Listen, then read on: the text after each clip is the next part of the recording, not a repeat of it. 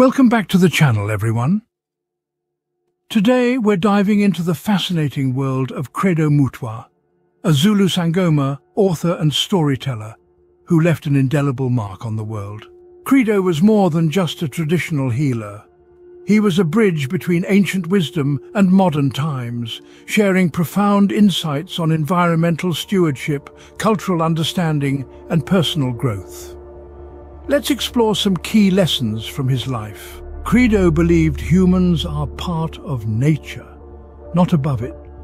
He advocated for protecting Mother Earth and learning from the wisdom of our ancestors. By understanding traditional knowledge, we can find solutions to modern problems and live in harmony with the environment. Credo recognized that conflict often arises from misunderstanding. He urged us to bridge cultural divides through open communication and tolerance.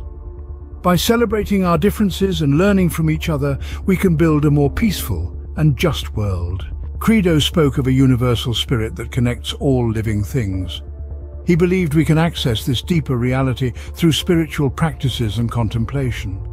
By aligning ourselves with this spirit, we can lead more meaningful and fulfilling lives. Credo Mutwa's lessons continue to resonate today, urging us to protect our environment and respect ancient wisdom, embrace diversity and build bridges between cultures, seek inner peace and overcome our limitations, and connect with the universal spirit and live in harmony with all creation.